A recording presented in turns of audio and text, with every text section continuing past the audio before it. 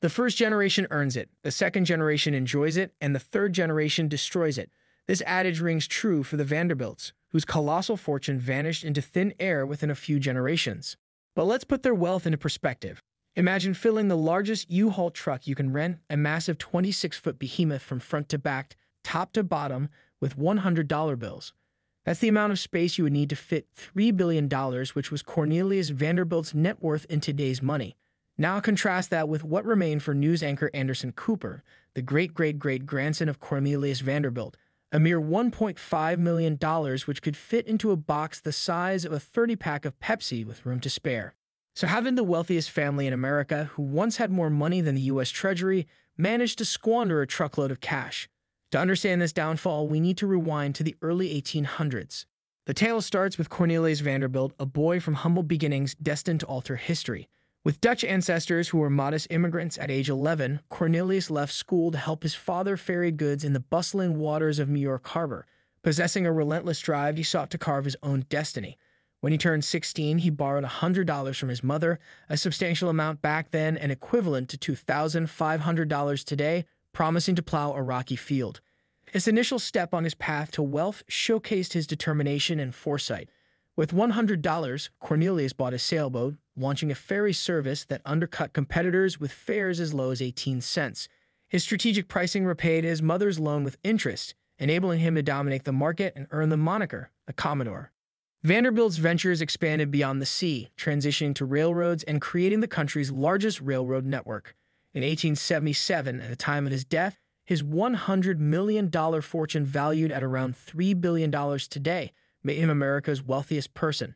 Yet Vanderbilt's will left 95% of his wealth, his eldest son, William Henry Billy Vanderbilt, doubting the other family members' capability to manage the empire.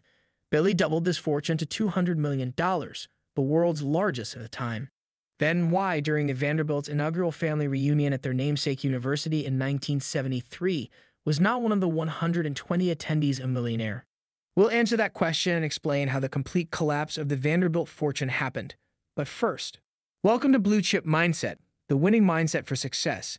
If you enjoy the video or learn something new, please give it a like and subscribe to the channel. Following the Commodore's son Billy Vanderbilt's death in 1885, his immense fortune was split among his offspring. Cornelius Vanderbilt II received $80 million. William Kissam Vanderbilt inherited $60 million, while the two younger brothers each got $10 million. They reveled in their newfound wealth. William Kissam, the Commodore's grandson, commenced the monumental construction of Marble House, a luxurious mansion overlooking Newport Cliffs. Costing an astounding $11 million and featuring over 500,000 cubic feet of marble, it stood as a luxurious birthday gift for his wife, Alva Vanderbilt. Primarily serving as their summer retreat, the couple owned several other residences during New York's Gilded Age, a period when the Vanderbilts wielded considerable influence. As wealth multiplied during the Industrial Revolution, the rich formed elite circles governed by a strict social hierarchy that determined entry. Mrs. Caroline Astor, whose son later gained notoriety as the wealthiest man to perish aboard the sinking of the Titanic, acted as gatekeepers for the social hierarchy, overseeing the influential List of 400. This esteemed list determined which individuals were worthy of entering New York's prestigious high society. Interestingly, despite their considerable wealth, the Vanderbilts were conspicuously absent from this list. Despite being excluded, Alva Vanderbilt, wife of William Kissam Vanderbilt, was determined to secure acceptance into elite circles, no matter the cost. She invested millions from her husband's inheritance to build New York's grandest mansion, the Petit Chateau, completed in 1883 at a total cost of $3 million, approximately $89 million today. Hosting an extravagant ball costing $250,000 or $7.4 million today, Alva's gamble paid off as Caroline Astor welcomed her into the elite rank by adding her name to the List of 400. Yet it came at a jaw-dropping cost of nearly $97 million. Legend has it that this is when Cornelius Vanderbilt officially rolled over in his grave. However, this acceptance didn't immediately extend to the rest of the Vanderbilt family. Thus, they embarked on their own mansion-building marathon.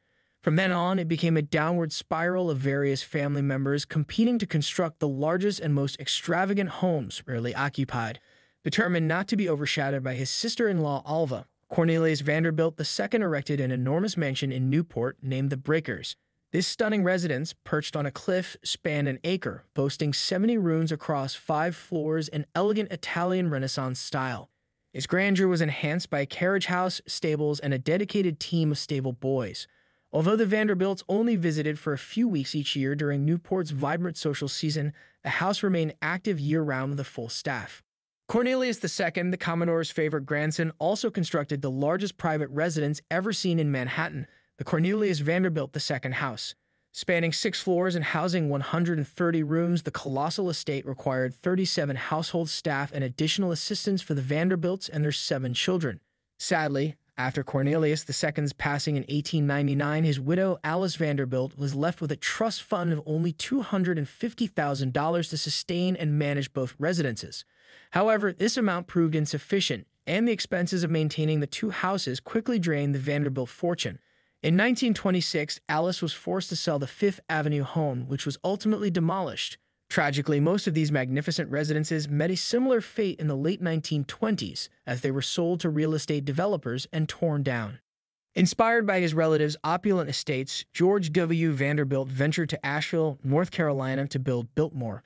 Completed in 1895, the vast 30,000-acre estate features a magnificent 250-room French Renaissance castle, costing nearly $6 million and equivalent to around $217 million today. Biltmore House remains the largest privately owned home in the country, cared for by Vanderbilt descendants. In contrast to their predecessors, the Commodore and Billy Vanderbilt, the 3rd and 4th generations lived lavish lives, often squandering their fortunes on sprawling country estates used as summer retreats for only a few weeks each year. The 20th century brought changes including new taxes and the Great Depression, heavily impacting the Vanderbilts' finances and lifestyles. To cope, they opened Biltmore to the public in 1930, hoping to generate income to maintain the estate. Their lack of focus on wealth growth left them vulnerable to economic downturns compared to other wealthy families.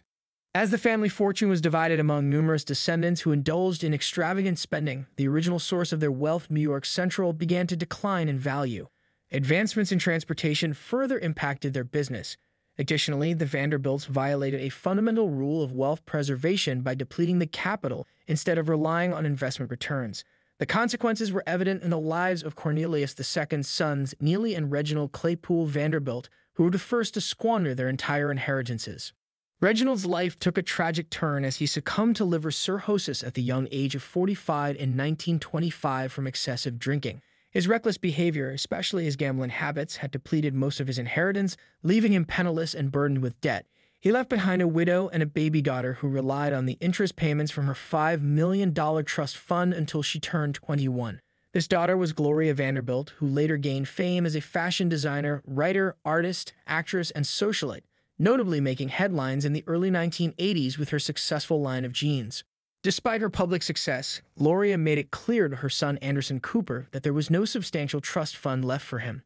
By the late 20th century, barely a century after the Commodore had ascended to become the wealthiest man in America, with his son following as the richest man in the world, the Vanderbilt family fortune had dwindled to insignificance. When Gloria Vanderbilt passed away in 2019, Cooper inherited most of her estate, which was worth only $1.5 million, a stark reminder of the diminishing Vanderbilt legacy. If you enjoyed this video, please like, subscribe, and turn on all notifications.